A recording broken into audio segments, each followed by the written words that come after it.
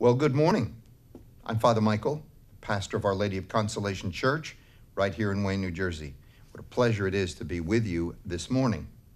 It is the 31st Sunday in Ordinary Time, and the reading today comes from the Gospel of Mark.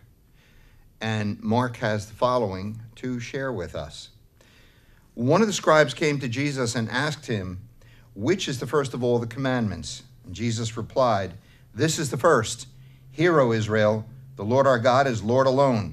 You shall love the Lord your God with all your heart, with all your soul, with all your mind, and with all your strength.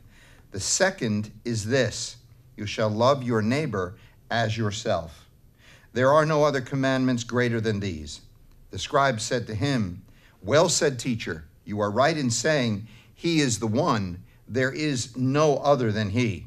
And to love him with all your heart, with all your understanding, with all your strength, and to love your neighbor as yourself is worth more than burnt offerings and sacrifices."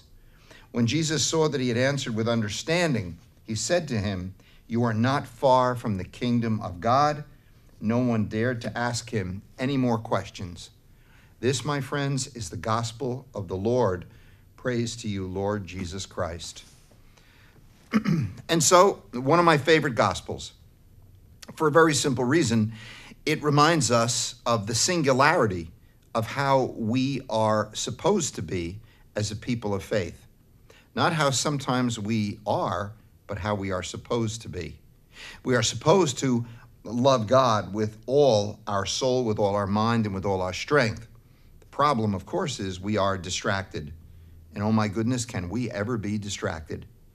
The notion of all of our heart, all of our soul, all of our mind, all of our strength, that's not something we can conjure up very easily because we have so many other things that compete for our attention. How do we give to Almighty God our full and undivided intention?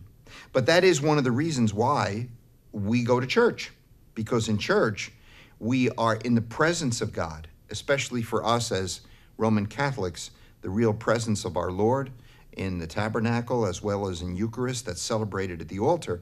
That is for us the real and true presence of God in our midst. And when we're there, it gets a little easier to summon up all of what we have and give it over to God in the moment. But the world is a different place. The world is a challenge. The world doesn't always give us that kind of time. We find ourselves angry and distracted and amused and all those other things that are part of living, but they do take us away from purely living what this gospel tells us we ought to be doing.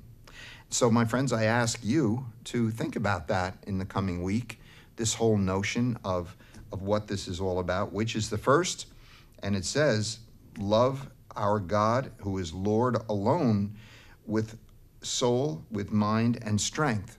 And then, of course, love your neighbor as yourself.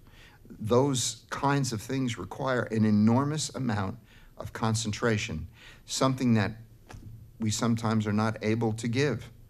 So again, during the week, think about that and pray over it. And in your prayer, try to give over to the Lord all the attention that the Lord really needs and wants. And the reason is because God has given you life. God has given you hope. God has given you the people around you who you call family and friends. What great gifts God has given all of us. God only asks in return that even every now and then, with heart, mind, soul, and strength intact, that we pray and reflect on that very special relationship that each one of us has as a true child of God. Take care, my friends. Have a wonderful week, and I'll see you next time.